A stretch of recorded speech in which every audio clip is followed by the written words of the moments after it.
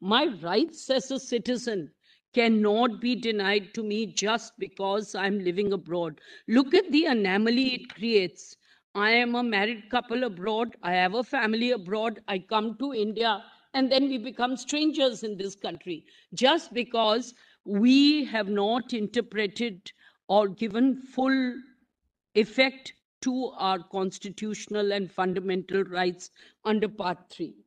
So if same-sex and gender non-conforming couple marriages are excluded, my marriage becomes invisible. I, as an Indian citizen, will have my rights trampled upon. I come here, my spouse, petitioner number 2's in-laws are in Model Town in Delhi. It's so near home. And yet they cannot travel, they cannot be recognized. They become non-family, non-citizens. This cannot be, my lord. They cannot be non-married just because they are entering the soils of this country, which upholds fundamental